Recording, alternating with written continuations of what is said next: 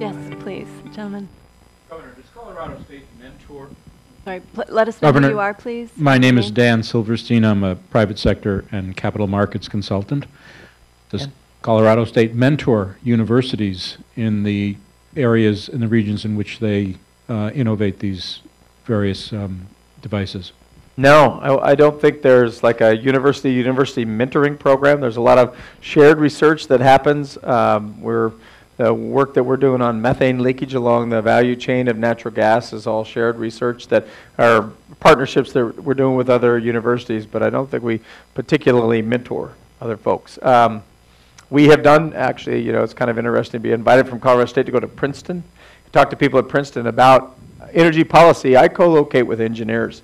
So I'm a policy wonk with a law degree, and yet I'm situated with our water, our mechanical engineers, our engines lab. We're all together because we think there's this big link, and we brought in behavioral sciences. So this isn't a direct answer to your question, but I'm just saying one of the things that I've done with other universities is talk about the need to have social scientists as a part of an engineering system because of what I think who earlier talked about culturally sound technologies. You have to have it as a part of it, and so we really do that, and we've been able to tell some other universities about how and why we're doing that part of it.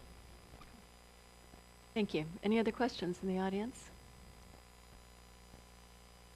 Yes, Mark.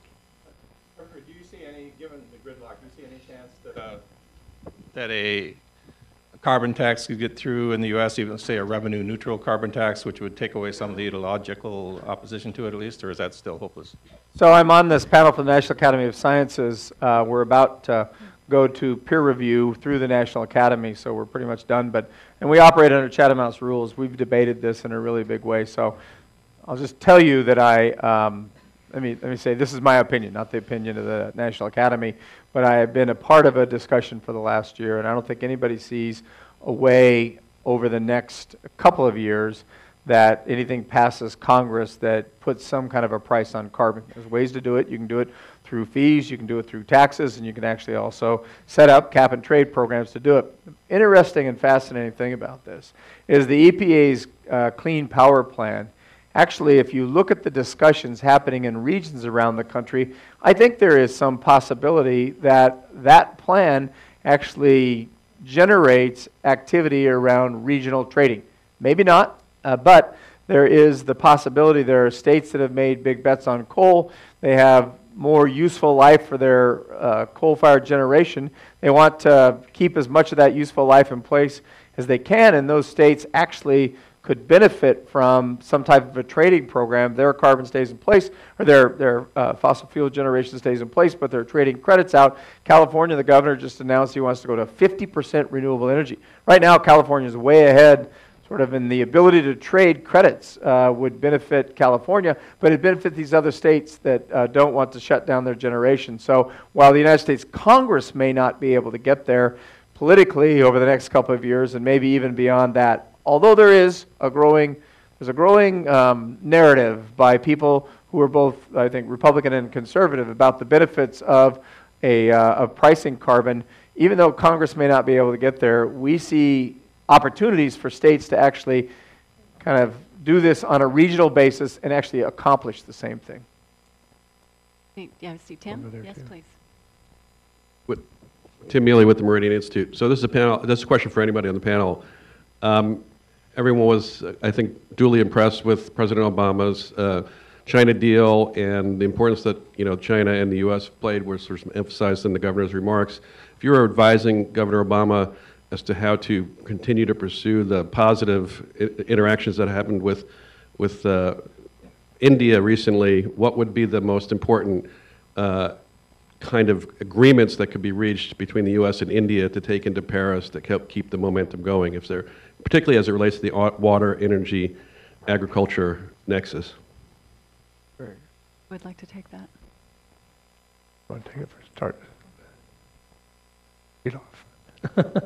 Go ahead. I'll have something a little later, but let me just.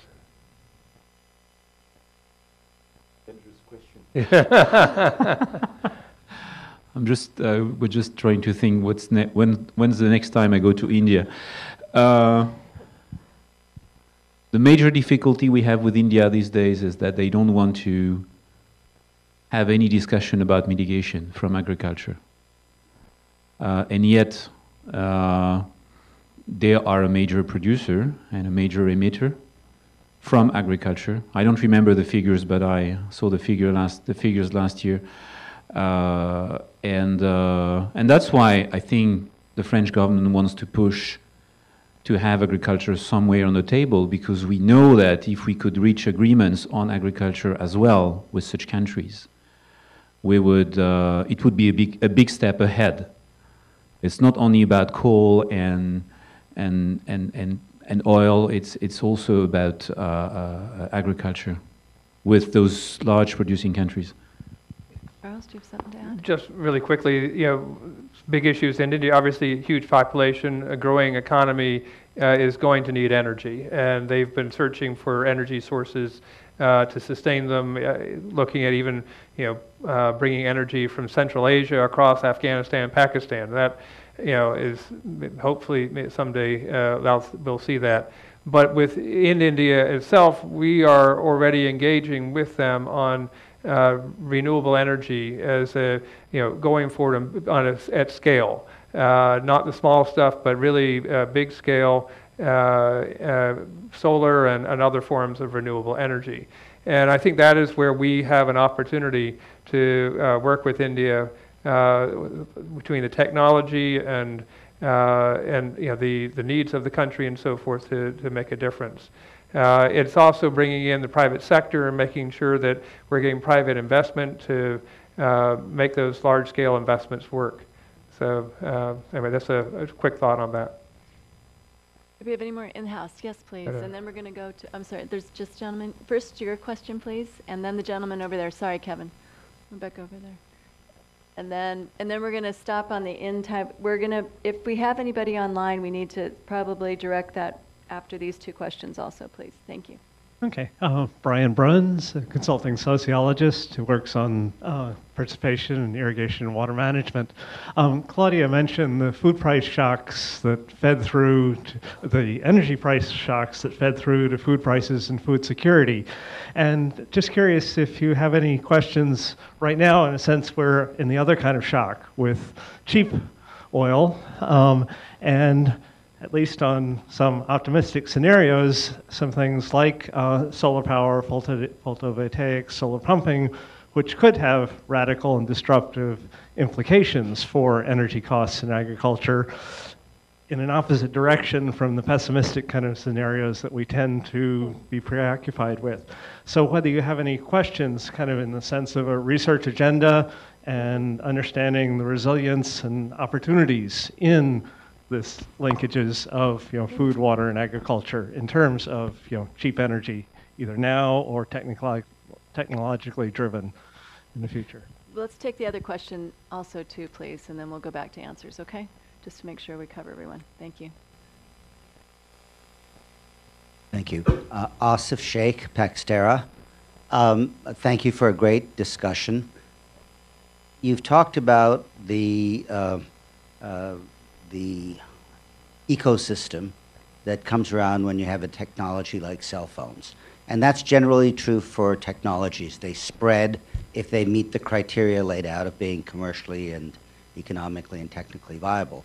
But what about changes in practices, where large numbers of people, not just through a technology, have to change what they have been doing, sometimes for centuries? How do you see going about that and getting traction and getting to scale? Because that has often been a very, very difficult thing in development. So I appreciate your thoughts. First question, do you want to? Yeah, so just very quickly, I mean, of course, the lower energy prices right now are a boon for agriculture, economic development, etc. So that is very good. But the danger is that now people who have started to invest in, you know, improving energy efficiency or like this nitrogen fertilizer use efficiency, etc., that they again say it's not worthwhile. You know, it's not worthwhile my investment costs because costs have gone down again. And so basically, when we saw these energy price shocks, we've actually seen, you know, new investment is the first time that the fertilizer industry association has been thinking about, that maybe we should do something for improving efficiency in our production processes. So it goes both ways. So of course, for future food security and to protect the most vulnerable and to increase access to energy, we do want to see those lower energy prices. So that's certainly good. But then the question is, where do those developments go? I mean, will it be solar? Or will it be, everyone keeps finding coal nowadays in their countries. Or will it be, okay, let's just exploit all the natural coal that we have? And so again, the climate agreement, and also obviously the SDGs that are supposed to come online very soon, that also will have a lot of monitoring and indicators and targets. So, how countries will take them up, implement them, take them seriously will, I think, be very decisive in how we are going to meet all these goals. On the climate mitigation side, access to energy for everyone, access to water, everyone, ending hunger, etc. So I think there's a huge opportunity of things going in the right direction. But for example, I can't see that any of these fossil fuel subsidies, have gone out of business just because now energy prices are lower. I mean, I see, we still even get the transportation surcharges everywhere. Even so, I guess the gasoline price is not that high anymore. So it's very difficult to get out of a way of business. And one of the best ways of changing your business is if you have a shock that goes in the in the bad direction. So yeah, I think there's a lot of opportunity, but to be seen. And I think countries, if they do sign up if we get a good agreement in Paris, if countries are serious about the SDGs, so that there is some, some potential improvement out there. But it's really to be seen. The scaling. See what? Practice. Price signals, like I think dropping some of those subsidies that were mentioned in terms of if you want people to conserve or be more mindful of how they use energy, dropping the price subsidies would be one way.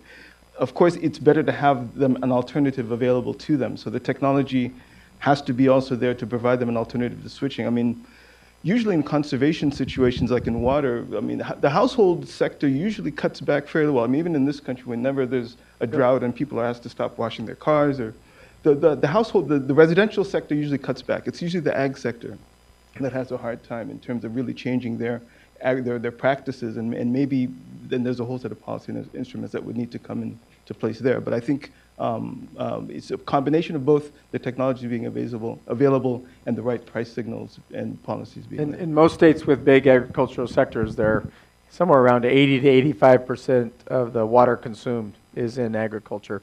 And everything else, this is in the West, and Colorado is a great example. So the Denver Water Board, because of a drought, said to consumers, reduce your water usage by 20%. And we did, and we've never gone back. It's never increased again, but that's 20% of 15%. So it was 3% of all the consumed water in the agricultural sector. University of Denver looked at this issue about water in the West and came to this same conclusion that the agricultural sector actually needs to have a conservation ethic that it doesn't currently have. In many places in the West, you actually have a use or lose mentality that disincentivizes it. So you're back to thinking about policy as it relates to this issue of water and water conservation. Excellent. And actually, we were going to let you go early because of needing to get to your next speaking engagement. I'm giving another speech? So what the heck? So I think that's actually a perfect opportunity to thank you for coming and for fitting us into a very busy schedule. And we hope that you come back again to IFPRI and to conversations with USAID and our other partners. We appreciate that. Thank you, Carrie. Thank you all. Thank you. I appreciate it. And were there other questions online, Gwendolyn? Was there no other questions online? Okay, and did we miss anybody else in the audience? There's one behind the... What, was there one? Yeah, Because we can just take one more. The governor needs to run out, but if we had one more question we didn't get to. Yeah, me is Alam Mondal. Actually, not a question, kind of comments or something. We know about the energy security things, food security issues. We know limited energy resources we have, and also we know the only sustainable ways are renewable energy technologies or advanced clean technologies or energy efficiency improvement or demand or supply side management to minimize the energy use or sort of things. But also know the rate of development trend is renewables is also very good only in developed countries. Developing countries is not like that. 10 years back, the per watt solar panels cost was more than $10. Nowadays is less than $1. But my question is why the developing countries for agricultural development or irrigation or some other purposes, why the growth is not scaling up, and what are the barriers, how to overcome, what are the policies to be implemented. So this is my main concerns, and how to overcome and how to actually need to scaling up the clean technologies in rural areas, decentralized, maybe in hybrid or small scale standby system. But even some studies found that this is economically viable, even solar, wind nowadays, based on cost is decreased and efficiency has increased. So what is the reason why it is not scaling up? Developed countries, their growth rate is relatively high. So my question is, which type of policy can be shows or to be implicated to more development of renewable energy technologies, or especially for energy efficiency in developing countries? That'll be our last one that we take. Which one would like to Go ahead. address? Siwa?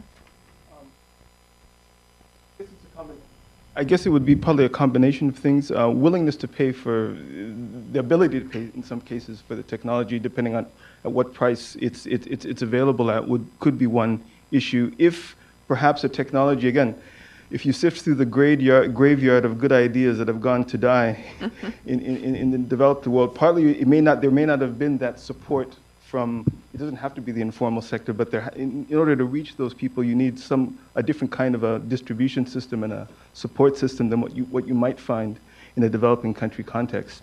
And we know that when you have, I mentioned the question of population density. I mean, I know it's the same probably for energy as it would be for roads. You need 4 times as much roads to connect the same number of people in sub-Saharan Africa on average as you would, let's say, South Asia. So it's probably going to be the same for electricity. And so you're going to have to rely on decentralized systems, a different model for getting those same things out to the same number of people. But maybe we can have some offline conversations about that. Great. And with that, we'd like to thank Charles, Claudia, Alan, Siwa. Thank you very much for coming and being with us. And I think what we're hoping is we've started a conversation in an area where we can continue to think about working across the sectors, working and deepening policy partnerships, and our ability to look into new areas innovatively, and how do we share that together. So thank you very much, everyone, for coming.